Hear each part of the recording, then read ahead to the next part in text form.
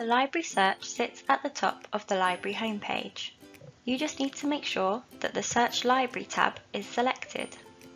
On Library Search, you will see a drop-down menu which allows you to search for a keyword, a title, or an author.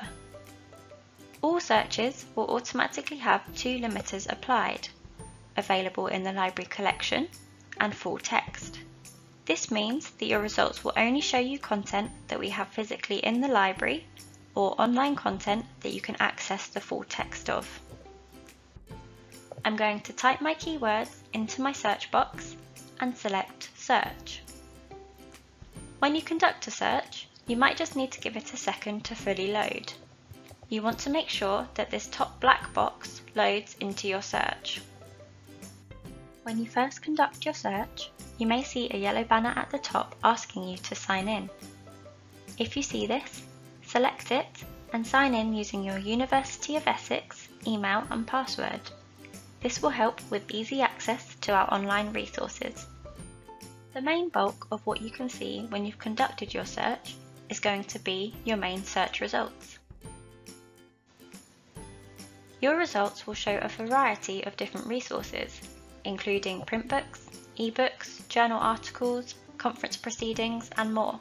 Where you've got an ebook or something else that is available online, you will either see an option that says online access or something that mentions the full text or a PDF. Clicking this will allow you to access the online resource.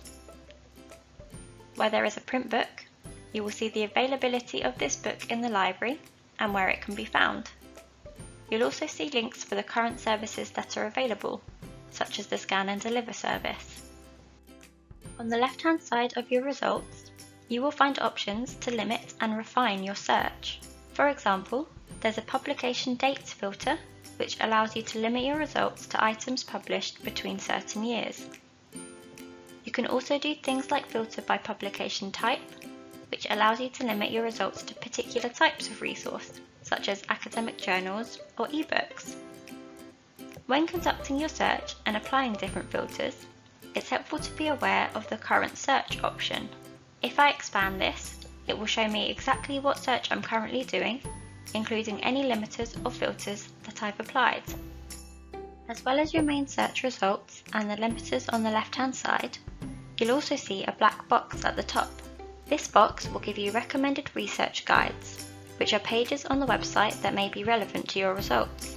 You can also see frequently asked questions that may be relevant, and the final column in this box highlights recommended databases for your search.